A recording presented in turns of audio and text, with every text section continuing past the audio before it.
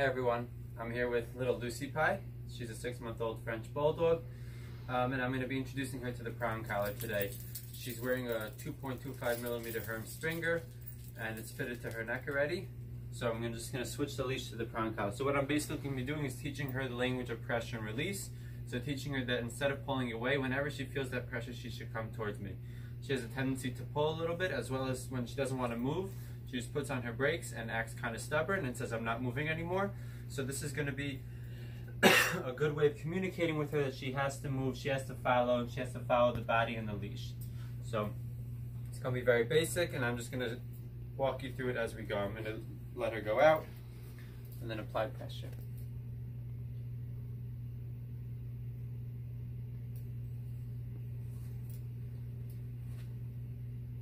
Yes, good girl.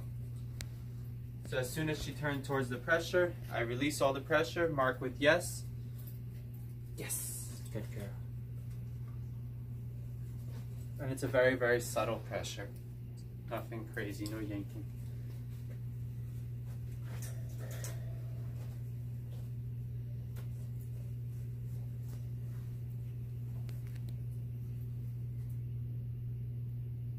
Yes. So she's starting to learn that when she goes towards the source of the pressure, it goes away.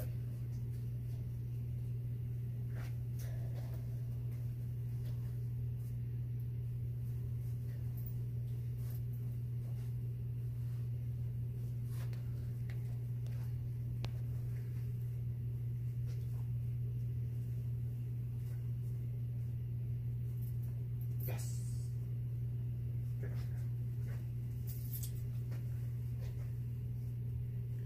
And now she's starting to follow me in the leash a bit more without any pressure, which is ultimately what we want, because she's learning that when I turn, pressure goes on, so she should start to be more aware of where my body's going. Yes.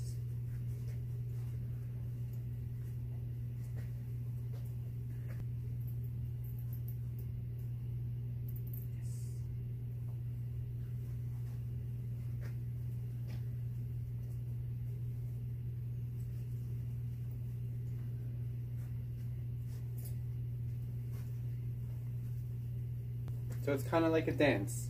Dog goes out, pressure goes on, the dog turns around, pressure gets released, and when you start to have the dog that's a lot more in tune with you and where you're going. Yes.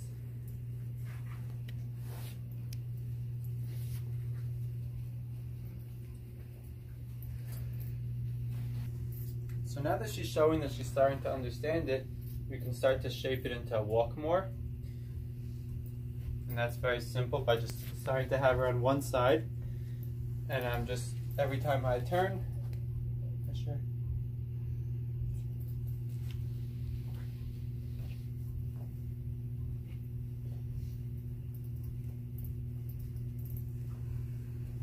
So I'm moving. When I move, she should be moving with me.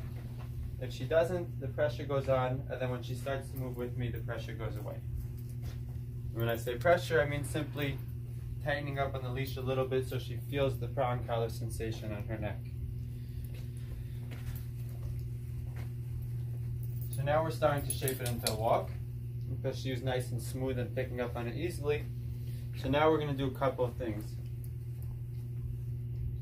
I'm going to walk straight into one direction and then make a quick turn. When I make that quick turn, she should turn with me. If she doesn't, it's going to be quick pressure and release to let her know that the direction my body's going matters.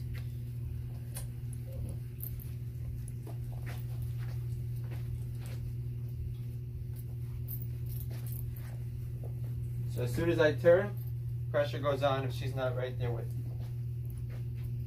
Okay, turn.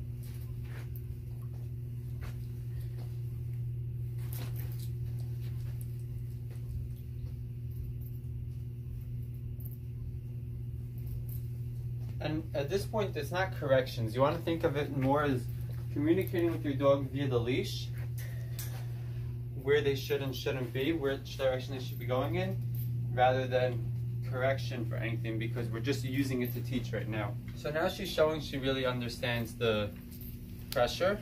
She gets the basic idea that when the pressure is on, she should go towards it.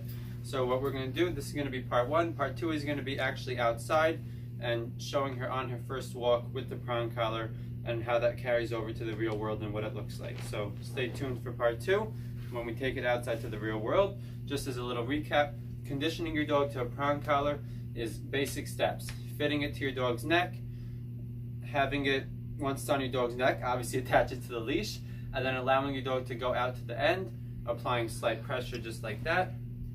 When the dog goes towards it, you release the pressure, and they start to learn that by going towards the source of the pressure, going towards the direction of the pressure, they can shut off the pressure, and then you're going to be able to use that to carry over as a way of communicating with your dog as pressure and release as a language, as opposed to pulling your dog and them trying to pull away from you, which is the natural instinct. So stay tuned for part two when we take the prong collar outside for the real walk.